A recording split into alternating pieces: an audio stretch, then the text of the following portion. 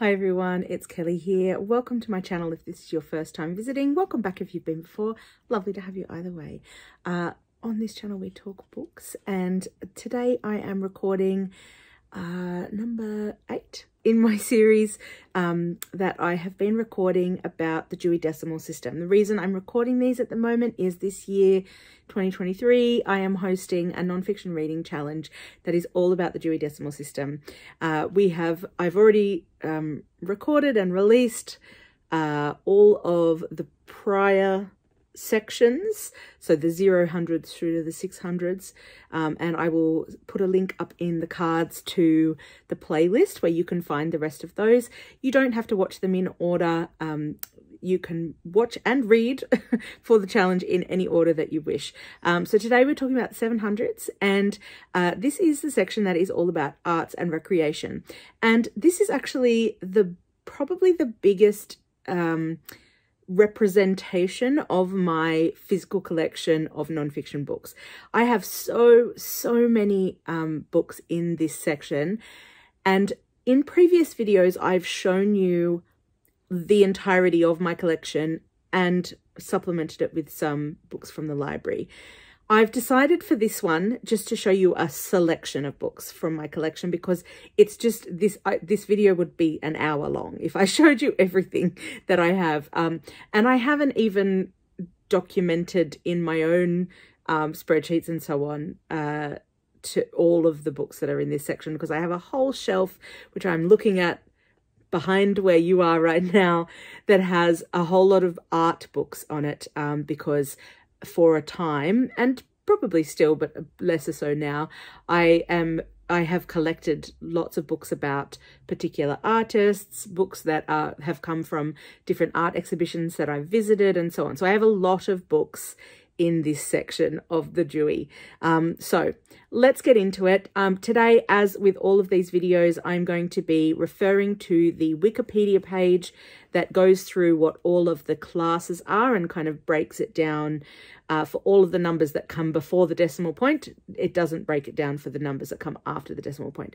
I'm going to show you some books from my collection. I do actually have a couple to show you from the library as well, from one of the libraries that I borrow from semi-regularly. So I will show those to you as the time comes, but we're going to go through them from top to bottom, basically the 700s. So let's start with 700. So this section is all about the arts. So we've got 700 is just the arts. 701 is philosophy and theory of fine and decorative arts. Then we've got things like dictionaries, encyclopedias, etc. of fine and decorative arts, special topics, serial publications, organisations and management of the fine and decorative arts, education research related topics, galleries, museums, private collections of fine and decorative arts, and then history and geographic treatment, biography of people within the arts, basically. So that is sort of like the big section, I guess, where a lot of, I guess, my art books are going to be located, the ones that are about, you know, fine arts. So I'm going to show you 4 books that I own that are from this section. One is one that I have recently acquired, and I didn't include it in one of my haul videos, so I wanted to include it here. It's a gigantic coffee table book called Dreaming the Land, Aboriginal Art from Remote Australia. This is by Marie Geissler, and the call number for this book is 704.039915. This is a gigantic coffee table book. It's got lots of big spreads of different artists and information about each artist that is included in here. And I picked this one up for a really good price on sale. And I was so pleased when it arrived, because it is just a beautiful book, and I'm so glad that I now have it as part of my collection in the 700s. Another book that I picked up, and this one I bought with money, or voucher money, I should say, that was given to me for my birthday, is The Mirror and the Palette, Rebellion, Revolution and Resilience, 500 Years of Women's Self-Portraits by Jennifer Higgie. And this is a book that I'd had my eye on. So when I got this bookshop voucher for my birthday, I was like, I know exactly which book I would like to get. I called them up, I reserved it, they held it behind the counter for me. I was so pleased to be able to pick this one up. So this is, as the title suggests, all about women's self-portraits and sort of the history of those, and it's definitely something that I really want to read about. So I will eventually get to this book, and I will be very excited to read it, I'm sure. The call number is 704.9424. I thought I'd include this one because it does pertain to the title of my channel, and it's called Ways of Curating by Ulrich Obrist. This is just a little book. The call number is 707.5, and this is all about curation. So what can curating help us to do? Ulrich Obrist is one of the most influential figures in the art world today, drawing on his own experiences from staging his first exhibition in his kitchen to encounters with artists, impresarios and thinkers. He shows us how curating allows us to create new futures. So a little bit of theory about curating.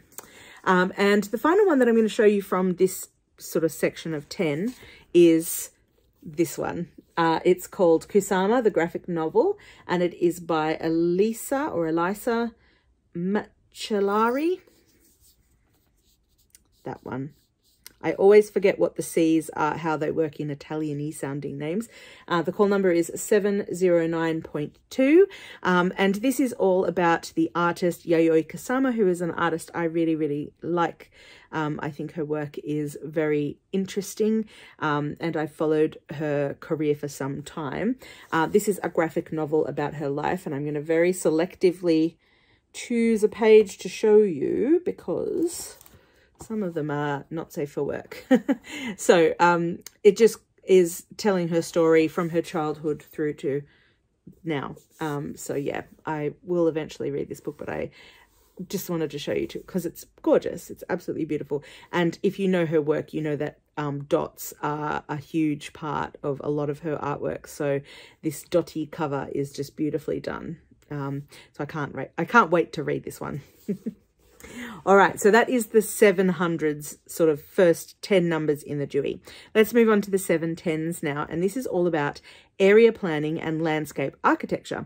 Now, I don't actually have anything in my own collection, so I will show you a book in a moment that is from the library for this section. You may guess, area planning and landscape architecture is the first one, 710. Then we've got 711 is area planning, civic art.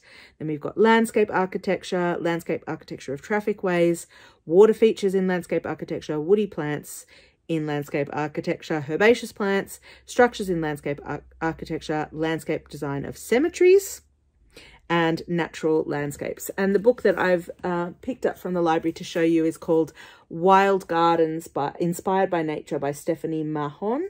And the call number is 712. So just a beautiful illustrated book here with lots of lovely photographs of some beautiful gardens that can inspire you when you are doing your own landscape gardens, I suppose. Beautiful pictures in that one. Okay, let's move on to the 720s, and this is architecture. Now, I don't have a whole lot of books in my collection, but I do have one, so I'm looking forward to showing it to you. So this is all about architecture. So we've got things like the materials and structural elements. We've got historic periods of architecture. So the 722 through to 724 they are historic periods of architecture. Then we've got public structures, buildings for religious and related purposes, buildings for educational and research purposes, residential and related buildings, design and decoration of structures and accessories. So the book that I have to show you from this section is all about Notre Dame, and it is by Ken Follett, who is the author of The Pillars of the Earth, which is a book that I read years and years ago and absolutely loved, and I'm definitely due a reread to see if it's still a 5-star book for me. But this is a little non-fiction book that he wrote all about Notre Dame Cathedral, and if you've read The Pillars of the Earth, you know it's all about cathedrals. So he obviously an obsession of his. A Short History of the Meaning of Cathedrals by Ken Follett. So yeah, I'm definitely looking forward to picking that one up at some point. All right, then we move on to 730, and this is all about sculpture, ceramics, and metalwork. So here you're going to find books that are specific to all of those kinds of things. So we've got things like sculpture and related arts, processes, forms, subjects of sculpture, sculpture from earliest times to circa 500, sculpture of non-literate peoples. Then we've got Greek, Etruscan, Roman sculpture, sculpture from circa 500 to 1399. So we've got some historic periods again, and then sculpture from 1400, which is 735. Then we've got carving and carvings, numismatics, and sigillography. I always struggle with some of the words every single video. Sigillography, I think is what that says. So that's 737. 738 is ceramic arts, and then we've got metalwork in 739. I don't have any books in my collection from this section, so I've got one from the library to show you, and this one is called Paper Poetry, Creative Paper Cutting by Helene and Simone Bendix, and the call number is 736.98, so that puts it under carving and carvings. That's that section. So this is just a illustrated, it's actually like a here's how you make this project kind of book, but it also kind of goes into kind of the history of such things, but it has some little projects in there as well that you can work on if you so desire. For example, here's a project on making Christmas hearts. Okay, the next section is the 740s, and this is all about graphic arts and decorative arts. So we've got a section here for graphic arts, then we've got one for drawing and drawings, perspective in drawing, drawing and drawings by subject, communication design and visual design, decorative arts, textile arts, interior decoration, glass, and then furniture and accessories. I have two books to show you from this section, both from my collection. This one is Penguin by Design, a cover story 1935 to 2005 by Phil Baines. And this is all about the covers of Penguin books. So it's got all sorts of really gorgeous illustrations of the different covers and different styles that they have employed over the years. We'll take one from further back, and sort of just tells you all about you know, how those designs came to be. So I was super interested to find that one. The other one is all about wallpaper, and it's called Bitten by Witch Fever, Wallpaper and Arsenic in the Victorian Home by Lucinda Hawksley. This is a really gorgeous book. First of all, the cover is absolutely stunning. However, this is just, it says facsimile samples of 275 of the most sumptuous wallpaper designs ever created by designers and printers of the age. For the first time in their history, every one of the samples shown has been laboratory tested and found to contain arsenic. So obviously this book does not contain arsenic, but it shows you like the actual wallpaper that did contain arsenic, and it shows you all sorts of things, and there's also information in here. It's not all just pictures, but I love that they've decided to do these kind of like little pages in between the bigger pages which have the actual designs, and that's the information. So yeah, beautiful book.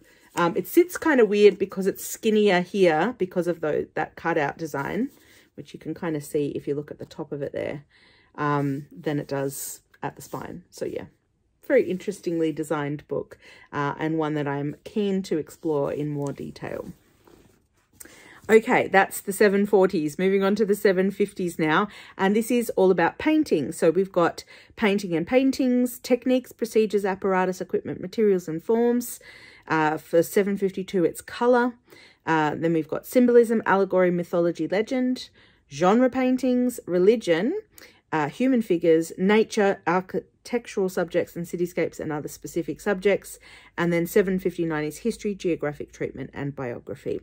So for the 750s, I'm just going to show you one book, which is all about a portraiture prize that I love, that is hosted here at the Art Gallery of New South Wales in Sydney, where I live. And it's called Archie 100, A Century of the Archibald Prize. And the call number is 757.079. This is a book that was gifted to me, and it is all about the Archibald Prize when it turned 100, which I think was in 2020 or 2021, somewhere in that vicinity. But this book is not super old. So it was published in 2021, which is when the prize turned 100 years old. So yeah, very exciting for me because I love this prize. But yeah, a beautiful book that has images as well as information about the winning prizes from each year. And you can sort of see the evolution of the prize from sort of really traditional styles of portraiture through to much more kind of, yeah, so there's some sort of controversial ones, different styles of painting that have been used over the years. We've definitely got some really, I'm just trying to find a good example here of someone that's painted, well, I mean, the cover gives an example. So yeah, lots of really interesting portraits in this one. Okay, the next section is the 760s, and this is all about printmaking and prints. So we've got things like block printing, we've got lithographic processes. Here's the other one. Here's another one with the tricky words. Chromolithography and serigraphy, metal engraving, mezzo-tinting, aquatinting and related processes, etching and dry point, and then just a general section on prints. I don't have anything in my collection for this number, so I've borrowed one from the library. This is all about David Hockney, and it's just called Prints. The call number is 769, so this is from that prints section, and it has a selection of his prints inside. For example, there's some of them there. Okay, yeah, that series is called the Weather series. But yeah, so if you've got books that are about people who are creating prints, but also just books that are about the actual process of doing it, this is where you would locate them. All right, moving into the 770s, this is all about photography. Now, I do actually have a whole section on photography in my collection, but I'm only going to show you one today, which I hauled a little while ago now, and was really interested in when I found it secondhand shopping. So this is photography, computer art, film, and video. This all lives under this 770. So we've got photography, computer art, cinematography, videography. We've got a section on techniques, procedures, apparatus, equipment, and materials. Metallic salt processes. We've got pigment process of printing. So 776 is computer art. Then we've got cinematography and videography. 778 is specific fields and special kinds of photography. And then 779 is photographic images. So I've got one that is just with the call number 770, and it's called The Plant Kingdoms of Charles Jones. And it's by Sean Sexton and Robert Flynn Johnson, with a preface by Alice Waters. And this is just this guy who was not known as a photographer taking photographs. There he is. That's my cat scratching in the background if you're listening to that sound. So basically, this is all about some photographs that he was taking, and this was back in the day of like so it was roughly in the 50s, through 30s through to 50s, I think. Oh no, that's different. Oh, let's have a look at his ones. So these photographs are vintage prints from 1895 through to 1910. So this was, you know, he was doing these a long time before it was a thing to take photos of your food. But he's just produced these beautiful, I think it was sort of discovered quite organically that he had these amazing photographs of vegetables that he'd sort of posed and taken and printed. also some flowers. So yeah, just a really interesting sort of situation and guy to learn about. All right, let's move on to the 780s. And this is where we head into music. So of course, arts is not just about the visual arts, it's also about all of the arts, including music. So this is the whole section on it. So we've got 781 is general principles and musical forms. We've got vocal music, music for single voices, instruments and instrumental ensembles and their music, ensembles with only one instrument per part. 786 is keyboard, mechanical, electrophonic, percussion instruments. Then we've got stringed instruments, we've got wind instruments as well.